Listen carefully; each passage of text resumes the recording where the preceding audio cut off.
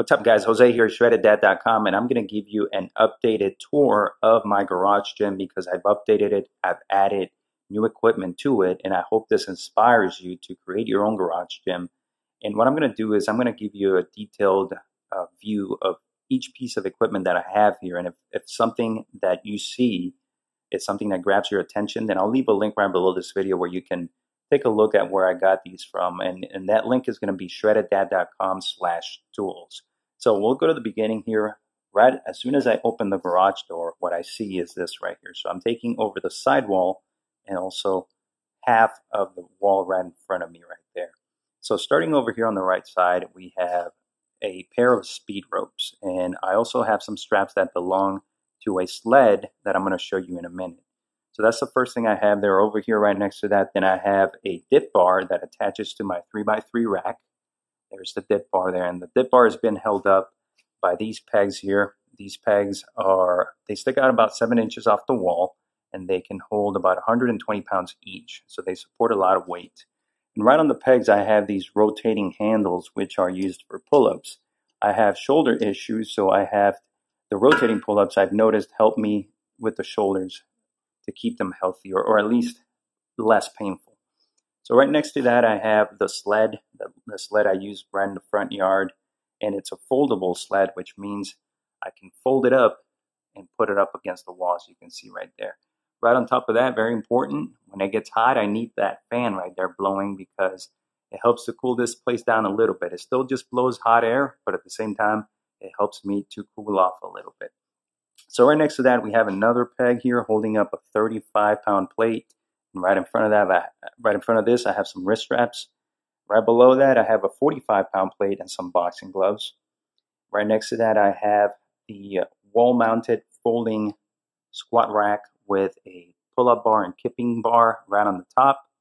And in the middle of that, we have the foldable bench right there. So as you can see, if I come from the side here, this takes very little space, so I can still park my car there. And right here, these are another set of handles, which you can attach to a lot of different pieces of equipment. Again, they're rotating handles. And I have another set, the other pair right there. Right next to the rack, again, I have the 35-pound plate with a strap right behind it. Over here, another set of boxing gloves and a 45-pound plate. Now, right next to that, I have a barbell that's sitting on the floor, and over here, it's being held up by this heavy-duty hook. Okay, this hook can hold up to 40 pounds, so I use it a lot, and as you can see, I have some right here as well holding up my weight bench. Now, right on the barbell, I have a landmine attachment, which I use for different exercises, such as shoulder exercises, some abdominal exercises. And then right next to that, I have a pair of parallettes. And the floor, by the way, these are 4x6 stall mats. Okay, and as I said, everything that I'm showing you here, I'm going to have a link right below this video in the description, so you can check them out. The link is shreddeddad.com/tools. Over here, I have a sledgehammer out in the backyard. I have a big tractor tire that I use with the sledgehammer. Okay, coming over this way, we have another set of pegs holding up a pair of 25s. Right above that, I have a 10-pound plate. And right here in this section is where I keep all my bands, resistance tubes, and I have a dip belt there as well. Over here on the side, again, another pair of 25s, a 10, and up on the top here, I have the entertainment center. This is where I have my speaker. That's my speaker right there. On top, I have the rotating push-up handles. This over here is more for rehab. This is a TENS unit for pain relief. Up there, I have a foam roller, again, for pain relief.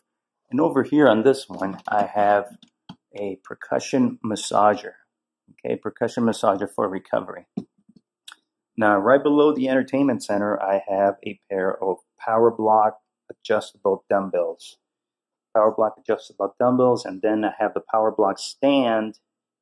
And right below that, we see a pair of spotter arms, okay? And what I like about this stand also is that I can put more weights down here at the bottom. Most stands don't have that. They just have a place to place the weights. Okay, over here next to that, I have another dip bar. I have my rower standing up. And I have a battle rope here. This is a 1.5-inch battle rope. And right on top of this right here, I have an adjustable, a DIY kettlebell for swinging, for kettlebell swings. So that's a DIY version. Right next to that, I have some attachments that go on the sled for pushing or pulling. Next to this, I have a sleeve or a battle rope with a sleeve that helps to prevent fraying. And this is a 2-inch battle rope, which is a lot heavier than the other one. And to finish it off over here, I have my punching bag